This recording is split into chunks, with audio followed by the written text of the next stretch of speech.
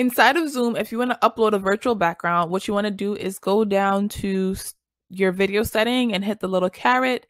Then you want to choose a virtual background, assuming that you have the virtual background feature on.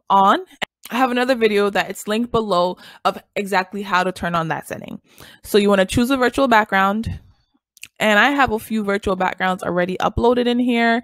So, you could just select, I have a green screen. So my virtual backgrounds come through a little bit cleaner than other people's might. So you have like Earth doing the most. So you see how right here, the text is actually backwards. So it comes forward because I've mirrored my background.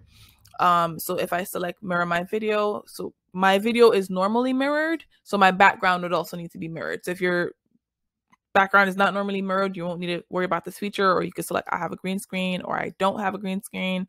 And then it will populate based on that so that we could get a better, cleaner effect on your recording. Okay, so here we go because my screen is mirrored. So right now I could be talking about my podcast. Here it's not mirrored, so I could flip it, and then now it's giving the proper view. Mirror it again, book, not mirrored.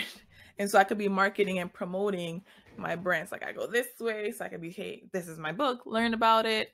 And we all know of like the video backgrounds for Zoom. I'm in the Caribbean island.